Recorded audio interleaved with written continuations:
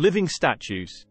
From 1917 to 1928, 500,000 people were afflicted with a ghastly condition that could be part of the plotline of a horror film. The victims, very much alive and conscious, found themselves in inexplicably frozen states, their static bodies prisons for their minds.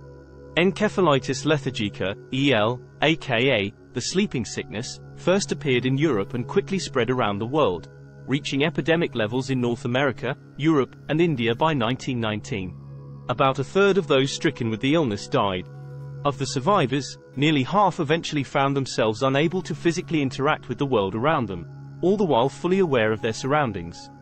Though occasionally capable of limited speech, eye motion, and even laughter, they generally appeared as living statues, totally motionless for hours, days, weeks, or years.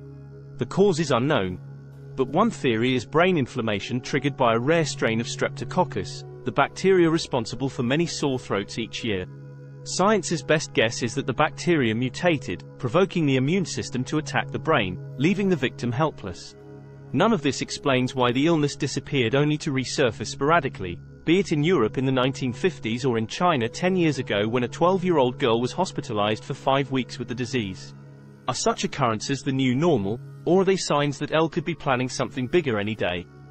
A 2004 analysis of 20 patients with symptoms remarkably similar to L concluded that whatever ailed them is still prevalent. As such, history's so-called sleeping sickness remains the stuff of nightmares.